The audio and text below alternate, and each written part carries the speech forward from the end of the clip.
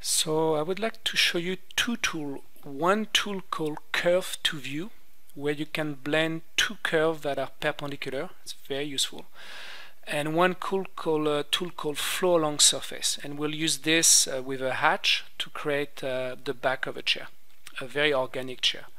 So I'm going to start in the top view with a circle 0, something like this. And in the front view, so perpendicular, I'm going to draw a curve. So you can type curve or click, I think it's this one. Click here. And here make sure you press Alt so you don't snap. And we're going to draw roughly the shape of our chair. So it's a bit too groovy here. So F10 and just move this. Once again, make sure you're not snapping to something that you don't want. Maybe I'll move this up a little bit. Yeah, that should be okay. Whoop. Voila. Escape twice to hide the point. So the tool is here. Control Shift E. Make sure the circle is smaller than your curve. And it's Curve to View. CRV to View. First curve, second curve. And you see it mixed both. It's a very, very interesting tool. So I will delete this circle, and now I want to cut this, so I can use the split. Split is the same as trim, but it keeps. So what are we going to split? This one. Who is cutting this one? So now you see we can actually delete this. To make this a surface, there's an interesting tool called Patch, and you can select both and right click. Preview. And if you want more or less tension, you can change the stiffness here. You could go 0.01 or 0.001. I've done that. But for now, we'll keep it this way. Now, one bad thing with what we just did, if we go F10, we can see that we have floating point way outside.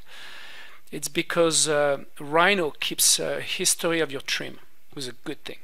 So when you have things like this, you go shrink, trim, surf. So you do that often after a trim or a split. Shrink, trim, surf, and what's going to happen now, you see those points that were here came here. I just press F10.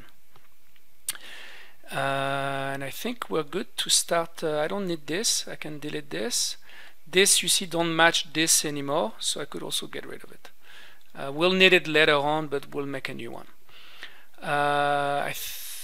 Sometime I'm in rendered also. Make sure, but I like most of the time to stay in shaded. So here is a new tool. There's a tool called Hatch that you can use with a closed curve, let's say a circle or a rectangle. And what the hatch do, it would fill this with a hatch pattern. It's a very useful thing, and it look at any AutoCAD hatch that you can, free hatch that you can download from the web. So you see if I say OK, and now I've got a hatching pattern here. And it's grouped, but you could explode to get all of those lines.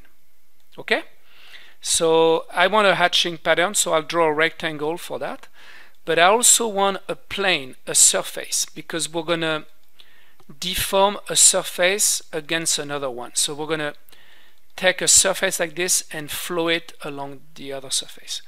So this is why I need a plane, a surface. I'm gonna go plane here. Just eyeball it, do it roughly the size. So that's for the deform. Then I need a rectangle, roughly the same size on top.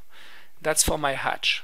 So after I'll get rid of the rectangle. So I select, you see it's telling me there's two, the curve and the surface on top of each other. I select the surface, I go hatch.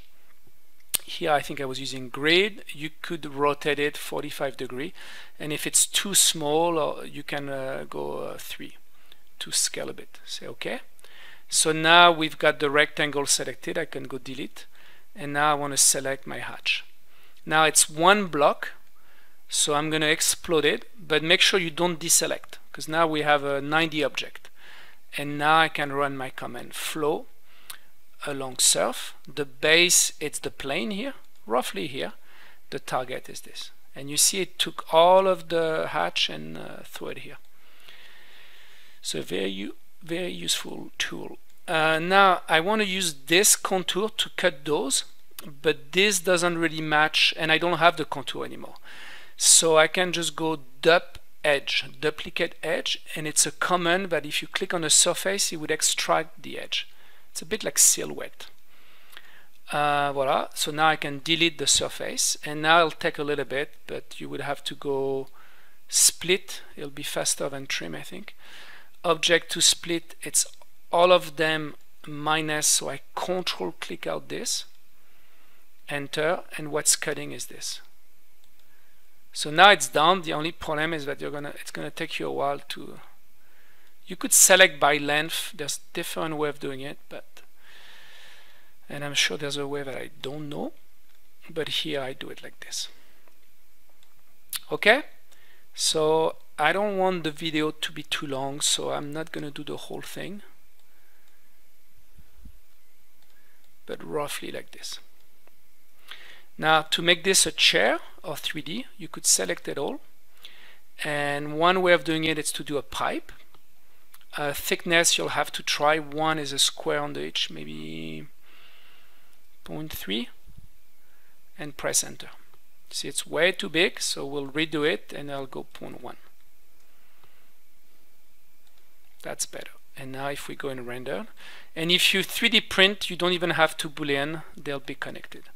Now another way of doing this, what about if I want this to be squared? Then you could select it all, do an extrude curve, and this time you don't use solid, you just use one direction. And you don't go too high, you could type it in, but you just want oh sorry. Like I said, maybe you're better to type it in. You just want a little bit.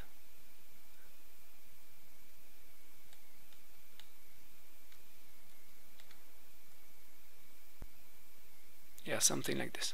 So just make a paper thin line underneath each curve, and now you can select all of them and do an offset surf SRF, and here you can ask for a solid, and this one should be tiny, like I don't know, 0.05, because it's going to be both side. Solid to yes, always loose to yes, means both side will be the same. Solid, both side, enter. Voila. So look, if we look now, looks like it's made of wood or something. Here we go.